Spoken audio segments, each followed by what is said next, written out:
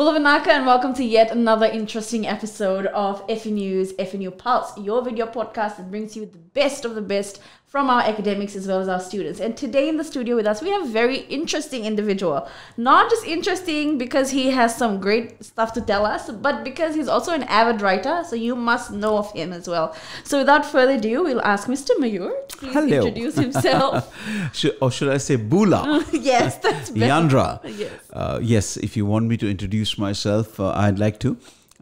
Firstly, Bula to you, a namaskaram to you, hello to you. And I'm really happy to be here because through this, I'm able to connect with so many people in Fiji, the youngsters and the young at hearts. So I think I would introduce myself very simply speaking. By profession, I'm a motivational speaker, I'm also a corporate trainer, a lecturer, and also a leadership coach for personal coaching, one-to-one. That's by profession, but by passion, I'm a writer. I'm an author. I started writing poems, in fact. So I'm a poet. I've got 2 books out as poetry books. And I also must surprise you by saying I started writing prose. That's actual books of prose. And my first book I started writing when I was in Fiji. Wow. In Suva. So Fiji is like so special to you. Yeah. So I started writing the book here because, and I owe it to Fiji because you will be again pleasantly surprised that I was not keen on writing because I would just love to write poems, rhymes and stuff.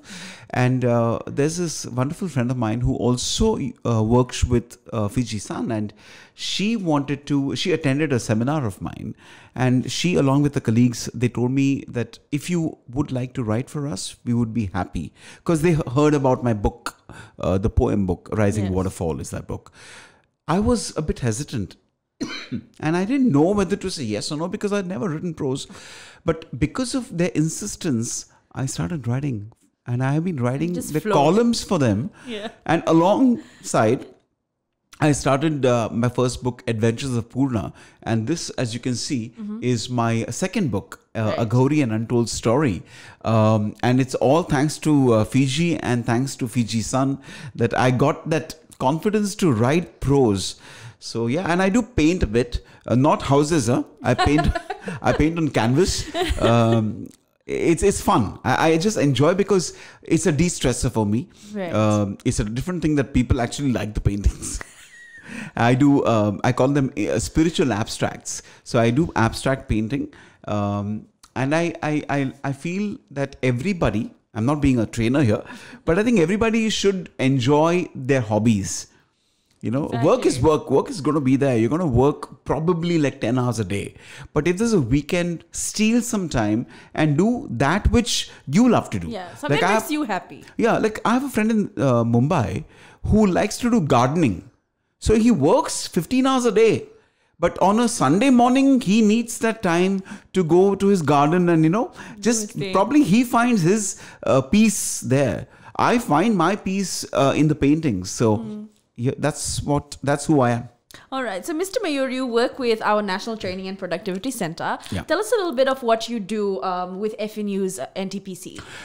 Definitely. The National Training Productivity Center, NTPC Fiji, is a very important part of my career growth because they were the first people to invite me to Fiji.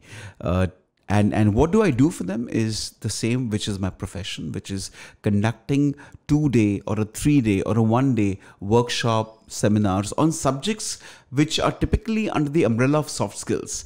So I would do communication skills, I would do presentation skills, leadership development. So this time, for example, the NTPC has invited me here to conduct transformational leadership sessions. So I finished 2 sessions of 2 days each, and I have another final session tomorrow and day after which I fly back. So NTPC invites me regularly to conduct these workshops, which are more self-developmental and leadership developmental. It's very soft skills oriented. very behavioral oriented. Right. And I think that's important for every individual, right? Right. When you work, you're an engineer, you're a finance guy, but you need the soft skills. There are people who very well in technical education, and they rise in their organization, but when it comes to becoming a manager, they kind of they lose it because they don't know what to do. They suddenly are given like 20 people to manage. Shock. Yeah, it's like they get a bit numb. So the sessions I do is very interactive, and we obviously look at practical learnings that they can implement. Like people say, what is delegation? They'll open a textbook. I said delegation is not opening a textbook and learning the definition of delegation. It's about doing the delegation. It's an activity. So through these sessions, I believe that, and because of NTPC and FNU, the people who attend, they get some practical inputs on how to be a leader, how to be a transformational leader. Because they're big words, but we simplify it. So and that's overall, what just a better person in general. Absolutely. I mean, I was asked by one entity here in Fiji before the pandemic, and he was, I think, the owner of the business. And he said to me that, I want to know if you do something on anger management. And I didn't know what to say because I had done something like that in India. So he gave me the examples and said, all I want is the people to work hard, yes, but to be able to know that anger is going to hurt them. Yeah, and it's not the answer to everything. Yeah, exactly. So yeah, I do believe that training has been, developmental training and stuff has been important to organizations, and NTPC actually brings me for that. Wow. So it's so good to know all the wonderful things that you have been doing, not just with NTPC, but also with our government organizations, I believe, as well. Yes. And we're talking today on confidence. Correct. Which is so important, both for our staff and students and people in general. Yeah. Confidence not just in your workplace or at school, but confidence in yourself. Correct. So what does it mean to you? Well, it's a good question because I have to ask this question almost every day because there are reasons to lose it very quickly as well. But I do believe that confidence is, see, if you have a vehicle, which probably is the fastest vehicle, maybe a Ferrari, right? And you sit in the vehicle, you know how to drive the vehicle. I see you in the morning and I said, hey, I say congratulations to you.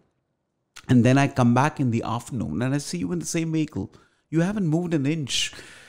I ask you, what's wrong? What's wrong? Why aren't you moving? And you say, there's no fuel in the car. I said, do you know how to drive? You say, of course, I'm a race car driver. So this should be easy, but there's no fuel. That fuel is the confidence. A lot of people have other skill sets. They have enough knowledge, but the confidence is what is required for them to speak convincingly. And I think that comes through consistent and constant upgradation of knowledge, not only about the technical stuff, but even about the world. Right. I believe knowledge enhances confidence, and confidence is the fuel for us as vehicles to progress in our career. That is absolutely right. I completely agree with you, sir. And now we'll just go into our short break. And then when we come back, we're going to talk about self-doubt, something which a lot of people struggle with. Even I struggle with sometimes. And we're going to talk about how our students and how people can identify self-doubt and how we can overcome them. Sure. So that is straight after the break.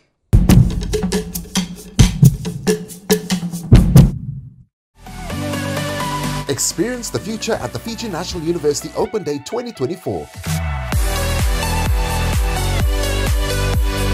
Discover our wide range of programs, meet our dedicated faculty, and explore your career options. From science to arts, technology to health, FNU has something for everyone. From the 3rd to the 5th of October at selected university campuses. Dream it, weave it, and achieve it with FNU.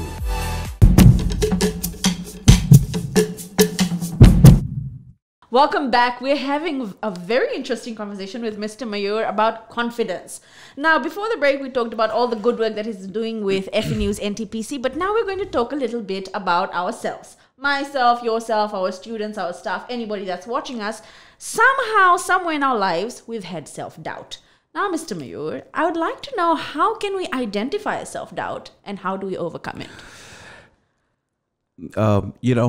This is a question that I keep getting a lot of times, because as a human being, having a doubt is something that becomes part of existence, because there is always going to be a point we reach where we wonder, should I or should I not?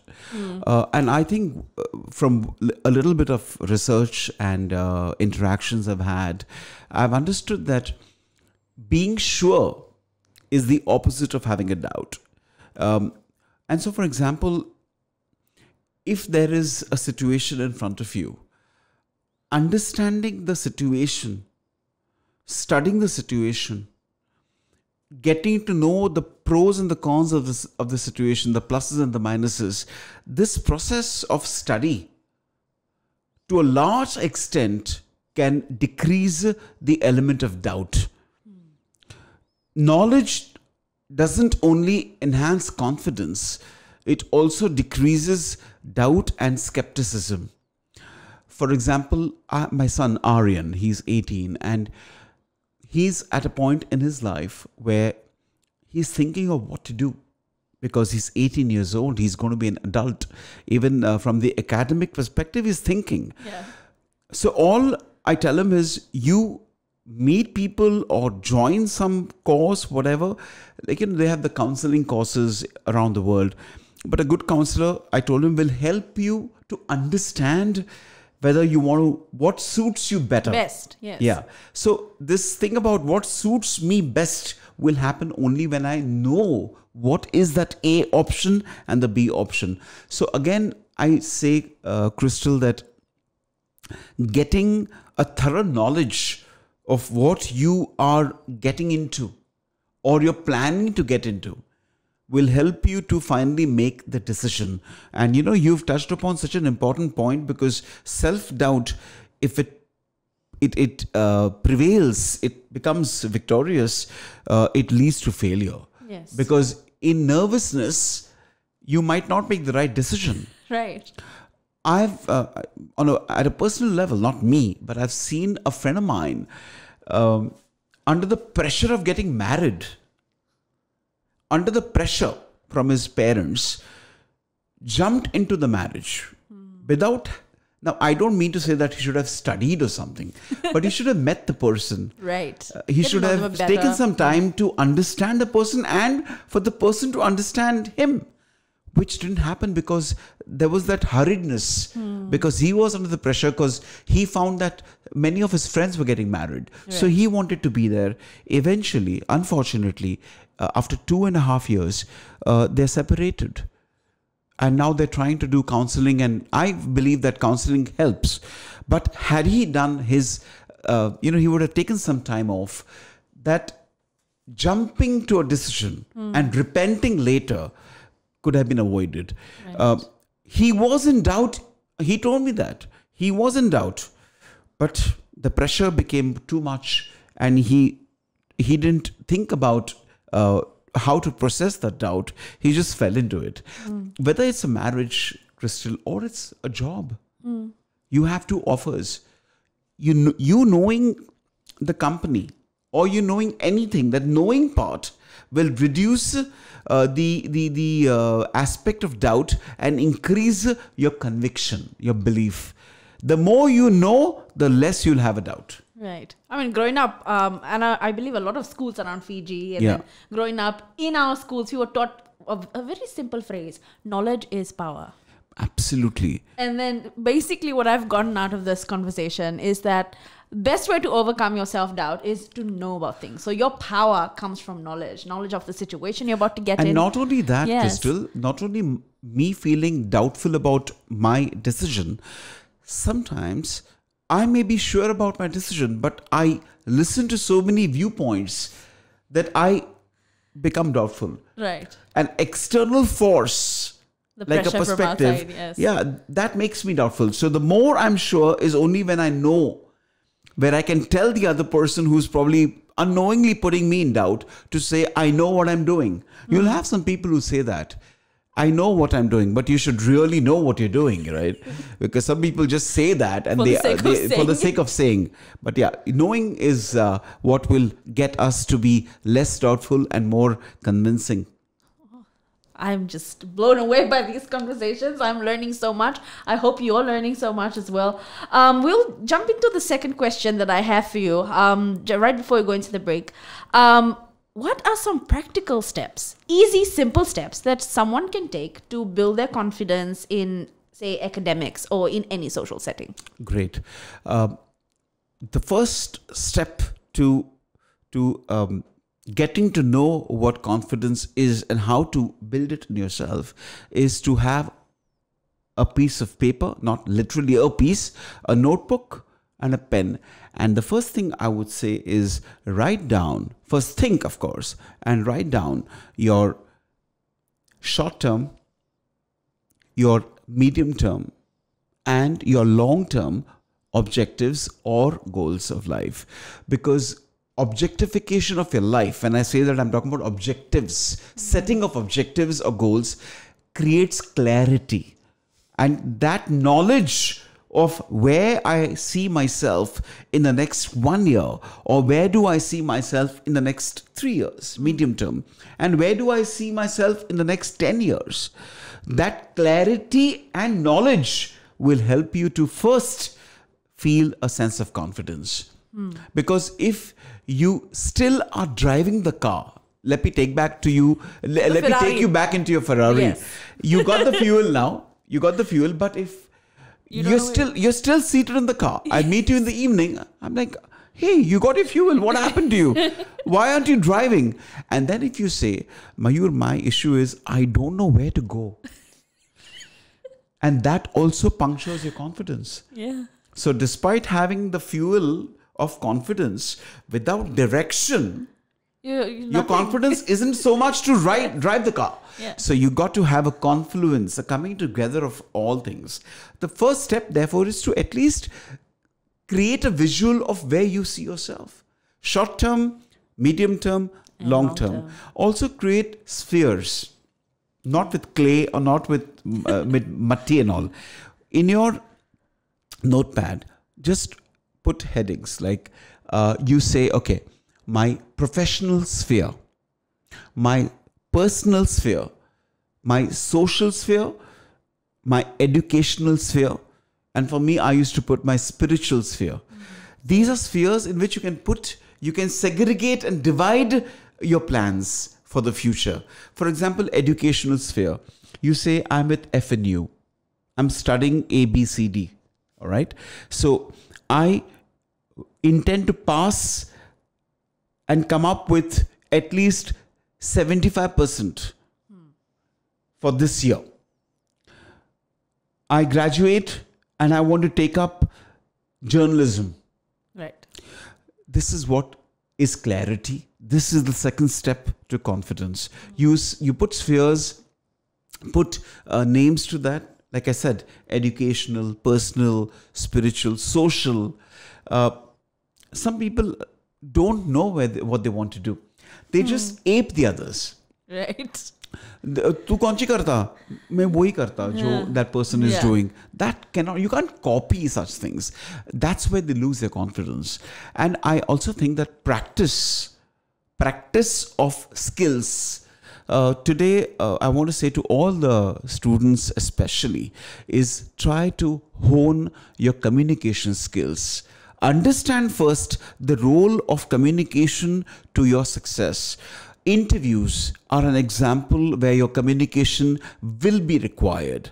You need to know that your confidence of having studied and prepared for the interview, that is not enough. You need to project it through your communication. Yeah. There's so much that is there for young students across the world to learn about communication, but one step at a time. So start by maybe watching something on a YouTube, learn if there are classes happening, or if there's something, or if you meet somebody who's very good in communication, observe. And that knowledge of communication also will increase your confidence. Wow. The reason I say this is because if they have a doubt, the question is, where do I resolve the doubt? So come, put up your questions. I had a friend of mine who said, Mayur, I'm in US and there's an IT related interview. I said, good for you. So he said, I need some tips. And this was a chat with him on Instagram. So I then told him, if you're free, let's have a Zoom call. I know him. He's a good friend from Mumbai, but now in US. So we had a Zoom call where I explained to him the importance of body language, the importance of eye contact. How do you modulate? Which some things you can't express in a chat. But because of the chat, I understood that he needs a Zoom call. Right. So that's the reason I'm sharing my Instagram account so that they can connect. And we're so with glad. Thank you so much for putting that across to our viewers and our listeners, because it's important if you are looking for help and you need someone to help boost your self-confidence. You've already gotten his Instagram and LinkedIn details. So please hit him up. We'll go for a short break and we'll come back for our final session. I wish this didn't end. But we'll be back for our final session where we will talk about how can we maintain our confidence.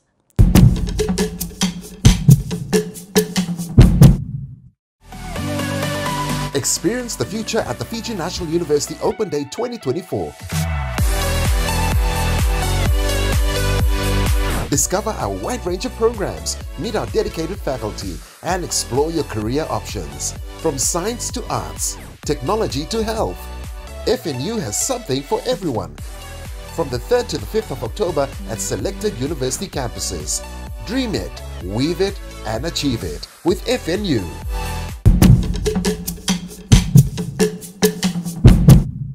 Welcome back. Right before the break, we were talking to Mr. Mayur and we talked about how we can boost our self-confidence, our communication skills, how to set our short-term, mid-term, and long-term goals. Now, we're going to talk about how people, not just students, everybody in general who I believe struggles with confidence, how can they maintain their confidence in the most challenging of times?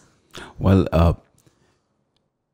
this is probably a very, very deeply intriguing and required question that you put up, because they say achieving success is fairly tough, but maintaining it is probably the tougher part. It happens, the same applies to us. The same applies to our confidence. And I have a few answers which have helped me, so I'm just sharing it with you. The first way by which you can maintain your self-confidence, you can maintain it and increase it, is through a simple method where you assess yourself. Because there will be wear and tear. Maintenance of machines, for example, where they assess the machine. And if there is a bit of a crack here and there, they'll fix it up. Remember, our vehicles also go for maintenance, right? So we also need to maintain with a particular technique, which in the corporate world is quite fairly known. But for youngsters, I would say, use the same piece of paper or notepad and do something very interesting. It's called the SWOT analysis.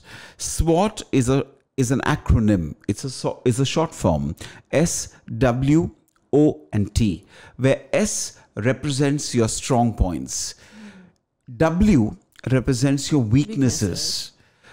O are the opportunities that are there for you to identify, and threats could be the barriers that could stifle your efforts to achieve your success, achieve your goals. So when you are more clear about, or if I can use the same word we used earlier, if you can develop the knowledge about who you are by going specifically into your strong areas, it'll enhance your confidence. When you go into the areas which are your weaknesses, it will not enhance your confidence, but it will make you clear on the fact that these are the 3 or 4 areas I need to work upon.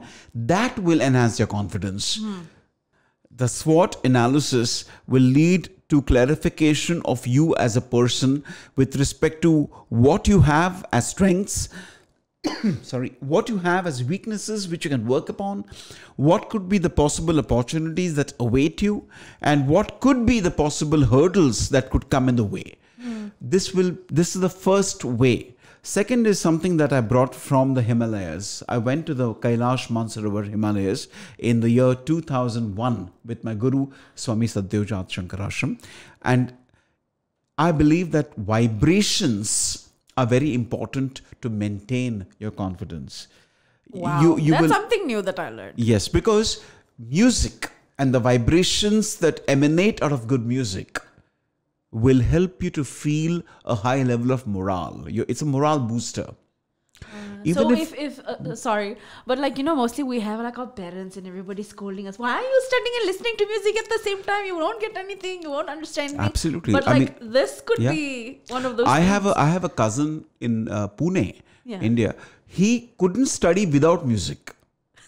And that too, not normal music. He would listen to metallic rock loud music.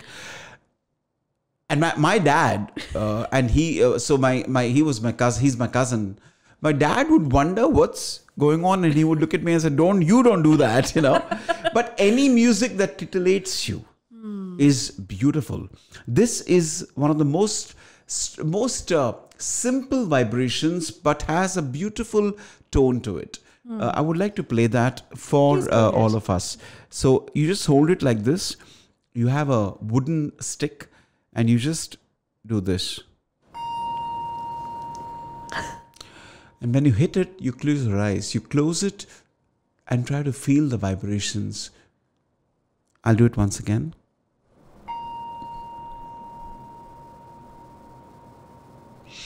You will feel that this particular vibration moves in waves. Yes, it does. And you can hear it right till the end. And it's not even that I'm hitting it very hard.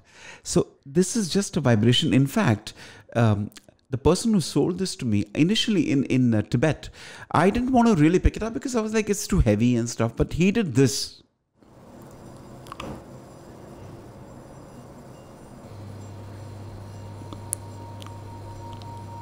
Can you hear it? Yes. This vibration is without the hit. And this is wood, this is metal.